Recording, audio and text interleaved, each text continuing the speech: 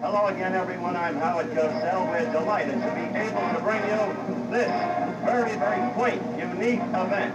And it was September 20th, 1973. More than 50 million Americans tuned in. And here comes Billie Jean King to watch the battle of the sexes, King versus Riggs. Look at that male chauvinist pig that symbolizes what Bobby Riggs is holding up there, Rosie.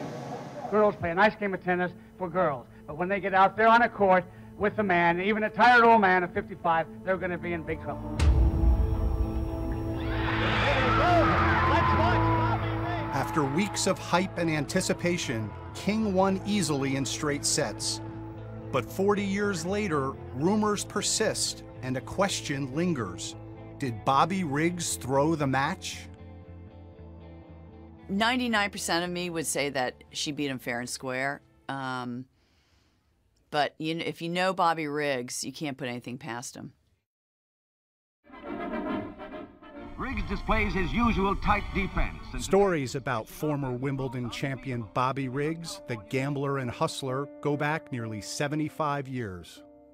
Bobby Riggs was a guy with one thing in his mind. It was a score. He had to get the best of somebody. Tennis historian Bud Collins says Riggs fixed a match in the late 1940s. Well, there was one match, a doubles match at Seabright. Bobby and his partner got way ahead, but they never got the victory. So he purposefully lost the match? I believe he did. Riggs usually bet when he had a distinct edge. As he got older, he staged bizarre matches to make a buck, like playing in drag, volleying around chairs while carrying a tennis bag. Oh! Everything became a hustle, from making free throws to tossing cards in a wastebasket with his best friend, Lorne Kuehl. Like that, see, I like the bank. Drill them in there like that, see. What kind of things did you bet on with Bobby? Anything. We bet on the length of the 747 on the way to Europe. Don't you duck me now this afternoon now. Riggs talked about his gambling obsession on 60 Minutes. All of the running, all of the chasing, all of the betting, all of the playing. What's it all about? Well, do you do it for money, Bobby? No, I do it for fun. The sport is the thing to do. Well, how do you when I can't play for big money, I play for little money. And if I can't play for little money, I stay in bed that day. He gambled in Las Vegas, losing $17,000 in one night at Baccarat. And few knew he bet a lot and lost a lot, mostly on football, with illegal bookmakers connected to the mafia. He also bet with mob guys on golf and cards. That's the right odds. 6 to 5, take your pick. By the early 1970s, friends say Riggs was hunting for a new hustle that would put him back in the spotlight. There's a lot of men through the ages that you could admire. I haven't been able to find too many women. He took the most basic conflict in the world, which is man versus woman. Riggs set up an exhibition match with Margaret Court, the #1 player in the world. He said, I'm just gonna destroy her. And I said, well, Dad, she's pretty good. He said, don't worry, I'm gonna train every day. I'll be ready for her. After practicing 10 to 12 hours a day for months, Riggs annihilated Court 6-2, 6-1 in May 1973. They called it the Mother's Day Massacre. The victory landed Riggs on the cover of Sports Illustrated with a warning: never bet against this man. Next, Riggs challenged 5-time Wimbledon champion Billie Jean King. So my heart starts to pound and my stomach, my stomach's starting to feel that pressure right away, because I knew I was going to say yes. I knew that it was on. The match was on. Personally, I wish the women would stay in the home and do the kitchen work and take care of the babies and compete in areas where they can compete in. Hey, you chauvinist pig, give a listen to the ballad of Bobby Riggs. The promotion was Riggs' bombast at its best. Henry VIII, I loved him because this guy really knew how to handle his women. $100,000, TV rights, and diamond collars, and the winner takes it all. Shake my hand. He was constantly promoting. And it is going to be the battle of the sexes. Don't anybody let you tell you it's any different. Oh, too wrong, huh? hawking his book and kissing female fans. In one workout, he sold tickets to watch him hit balls at a poster of Billie Jean King. Instead of training every day, Riggs was partying and hustling. Bobby's practice sessions are really more like money orgies. He took $100 from a shoe manufacturer in this match against one player and 32 chairs. Now you've heard the ballad of Bobby Riggs. Millions of dollars were bet in Vegas and with bookies around the country. Most of it was on Riggs, the heavy favorite. But if you bet on King, you could more than double your money. The following is an exclusive presentation of ABC Sports. What a scene it is, almost reminiscent of college football, with the celebrities present, with the big band here, with dancing cheerleaders and all of the rest. Once the match began, it simply looked as if it wasn't Riggs's night. He was very nervous. He was extremely nervous. So was I. But some of his errors were glaring. Bobby doesn't look too happy there.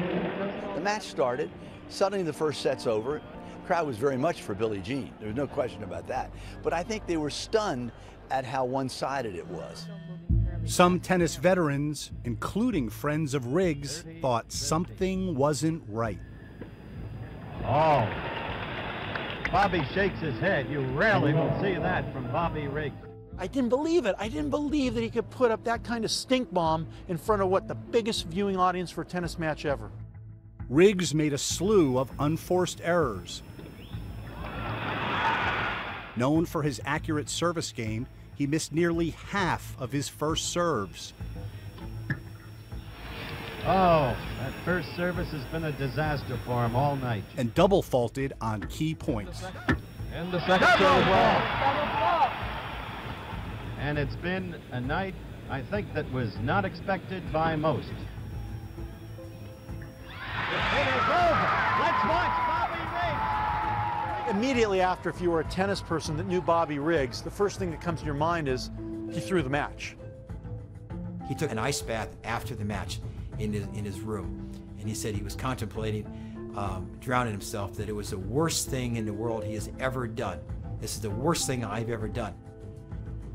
The question is, what exactly had Riggs done? My name is Hal Shaw. I'm 79 years old. I'm about to tell you a story that's been a secret that I've kept for 40 years. Hal Shaw was an assistant golf pro at the Palmacia Golf and Country Club in Tampa, Florida. 9 months before the Riggs-King match, he was in the bag room fixing clubs after midnight. I heard these voices out front, and I thought someone was trying to break in.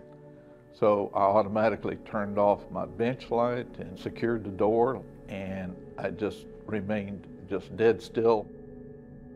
Through the bag room door window, Shaw says he saw several men enter the pro shop and sit down for a meeting. The first gentleman was Frank Regano, and the gentleman that was behind Frank was Santo Traficante Jr., and the other gentleman I recognized was Carlos Marcelo. Frank Regano was a lawyer for the mob who was a member at Palmacia. One of his clients was Santo Traficante Jr. of Tampa. The third man was Carlos Marcelo of New Orleans. Both men ran networks of illegal bookmakers and were two of the most infamous mob bosses of the 20th century. I was petrified, knowing that at any moment, if I did something, that my life could be in jeopardy standing behind that door. Can you hear them clearly? Oh, yeah. I mean, I'm probably 20 feet away. And what do you hear them say? The main thing that astonished me was they brought up the name of Bobby Riggs. Bobby had approached Regano about a proposal to set up 2 matches between the 2 best women players in the world. He mentioned Margaret Court, and it's easy for me to remember that because one of my aunt's name was Margaret, and the second lady was Billie Jean King. And Riggs had assured him that he would beat Margaret Court, and then he would go in the tank, and he'll make it look and appear that he's trying his best, but Billie Jean King is just overwhelming him. Shaw says he heard Regano mention a man in Chicago who would be in on the fix, and that Riggs allegedly owed the mob a gambling debt of more than $100,000. The men asked Regano to name Riggs's price. What does Bobby, what does Riggsy want out of this?